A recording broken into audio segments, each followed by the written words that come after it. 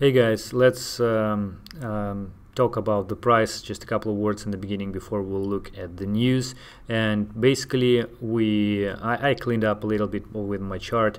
So we basically are moving in the same descending wedge, descending triangle, which we looked at before, and the support and resistance lines are playing out quite well. Basically, within the triangle, we have the bearish formations, bear flags or bear pennants, and each of them are like weaker and weaker and weaker, and finally we had this one, which is tend to going, like indicating to go to even a lower area, probably something like 3,300, a little bit higher than that. And also this blue line, as you can see here, it is the well, relatively the level, approximately the level of 200 days moving, 200 weeks moving average. So if it will go lower because of this formation, bear flag formation, then probably we will go to this line and maybe have some of the bounce of this line, some bounce back. Also, we have like a week before this triangle will be over, and they will reach the apex. Probably we will have the break out of this triangle before, upwards or downwards. It's not clear if it will be the complete bull rally before that, and we'll have this sort of a wedge after that, descending wedge. Then technically it should be expected that it will go upwards from that. But since we had actually the huge downtrend before, and this was sort of not clear whether it was forming after the rise or after the fall, I would say it's very hard to say which way we'll go. But anyway, we also can look at the Fibonacci retracement. If we'll plot it, make it from the low to the high, and then you can see that all the levels, retracement levels, were pretty much worked out with the price. It interact with pretty much each of them here and here, and also here, and this was quite a lot. And finally the final last price action was about here, this level. We have one more, which is pretty much the previous low. So if we will not bounce off this 3,330 or something, then it's very likely that we'll go lower and try to test this low, because not so much of the support before that. We'll see, guys. But although saying that, I must mention that I am still pretty much bullish because of the many reasons which we talked before in my videos. So we'll see. I don't want to sell right now. I don't want to go short. The biggest thing which I can do is I will buy at the lower low to my position, to add to my position, and average down. Okay, let's look at the news right now, and we have something interesting happening. Basically, the main, well, not the main, but one of the main things is that Abra mobile wallet now introduces Bitcoin investment option for stocks and ETFs. And among the major stocks, there will be Facebook, Apple, Amazon, Google, Netflix, and commodities, some commodities at least. So we can see that it's not exactly a tokenization of the asset. It's just still sort of way of trading the asset when you have it. Like, I have a huge article here, very important data, very detailed. Basically, we don't have the, we just use the Bitcoin as collateral, and if you have, let's say, the account with you add some Bitcoins or whatever fund there, then what you have is that you buy with these funds some stocks, and regardless of the way you use your account, like whether you use Bitcoin or Monero or Zcash or fiat, you still will be able to get the profit in the currency which or the way of like the asset which you use to buy those stocks. So if you like have $1,000, you will get more dollars if like you buy some stocks and it will rise. And if it is in Bitcoin, then you'll get rise in Bitcoin. it should be mentioned also that it's not a custody. So what they only do, that they are translate, they sort of intermediary party between customers and the seller of the stock, which is like the huge company or the broker or exchange. So basically it is not exactly what you would want to have for bigger liquidity, but still it is like the major plus of all of that is that we'll have some kind of increased liquidity because of the new money can flow to this area.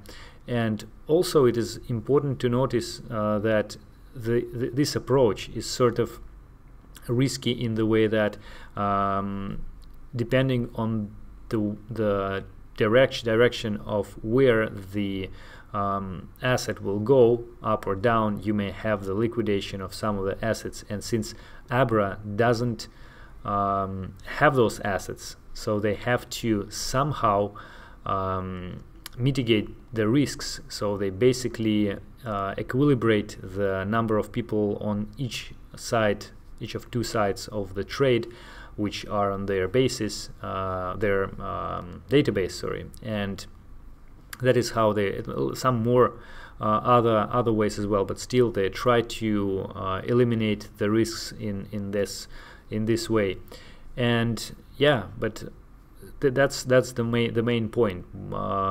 Despite this is not exactly what we want to have with tokenization, it's still very nice development. So if somebody would say that crypto is dead, well, you can see that it's actually not. Okay, another news, major Swiss stock exchange SIX or SIX to launch new blockchain-powered digital exchange. The main feature of that is that this exchange is roughly $5.2 billion in daily turnover and has a market capitalization of over $1.6 trillion. So if they will get their client base to the this digital trading field, then we may have again this important liquidity factor which was in such a need right now. So yeah, many customers may come, and Europe is still pretty much like not empty area for crypto, but there are a lot of the resources which can be used there. Another news is from Google, and again our friend Forbes provides a lot of the positive information about the crypto and sort of includes some basics in order to let people who weren't in crypto to understand what is happening and what is the major points. So what basically Google started to do some research in Bitcoin related areas. So they developed a tool which would let you to search within the blockchain. For example, they can show the movement of funds across the entire ledger of transactions, culminating in a snapshot of funds in an actual user's wallet. So basically it's a lot of the statistical data which can be tracked and extract from Bitcoin blockchain or other blockchains. So Google is aimed to provide some strong powerful tools to make this possible. And yeah, there was some visualization. And speaking about the way of Forbes does this, gives us this information, what they say is, okay, they're examining with this tool with the so-called hard fork on an irrevocable split in a blockchain database that created a new cryptocurrency, Bitcoin Cash, from Bitcoin in the summer of 2017. Well, if you are in crypto area for a while, then you obviously know what is hard fork. You don't need to be explained what is that. And everybody know what is Bitcoin Cash. So again, it indicates that they are trying to spread the information, the data, to the broader audience to make like new people come to the field. Very, very kind from their side. And there is a very huge article as well, again from Forbes, speaking about this approach and why Google is there and what it is doing. And it's important to say that they are a bit of behind of other huge corporations like Amazon and Microsoft. They are not they didn't make too many progress in Bitcoin, blockchain development and like within this field, while the same Amazon, Microsoft, they made a lot of the patents about it and so on and so forth. So, but still, Google is now making a step in the field. So we'll see how it will happen with their experience about the search engine development. Probably they may have a huge impact on for the field. And they have actually this Cloud Google.com page where you can read from their source what is that and how it is used and for what. Well, basically for the regular user, I don't see that we can like use it, find it very important or very useful, but for some businesses, some data analysts, maybe it is interesting. So this data is open and is basically working right now, so you can already use it. Okay, following with this news about the R3 startup, you know that it was used with a partner with potentially with Swift to test their gateway, to test their system in order to process payments, and also with SBI Holding, Japanese holding.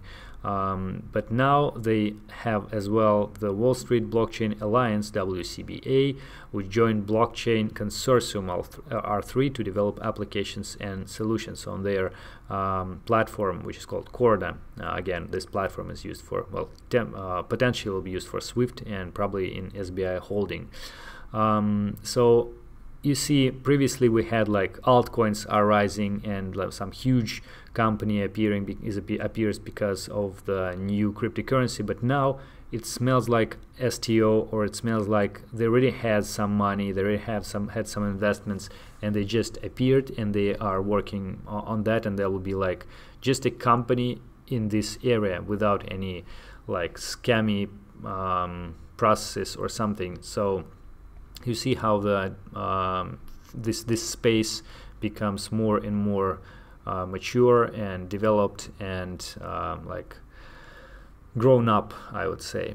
So not so bad, but we'll see how which piece of the this field R3 will finally take. And speaking about R3 and XRP, because they're working closely together, there's another news. Ripple partner Japanese financial giant SBI launching new crypto exchange. And the thing is that SBI Holding already has a huge client base of more than 23 million people, and now all of those people will be able to use crypto in their new platform. Of course, not all of them will be, but you know, Japanese people, they are very pro crypto, so some portion of them will do, and they will have those coins, those transactions. So we have again some more liquidity, which is not that bad news. Okay guys, I hope it was useful, hope it was interesting, and maybe we'll see each other again tomorrow in the next update. Thank you for watching, safe trading, goodbye.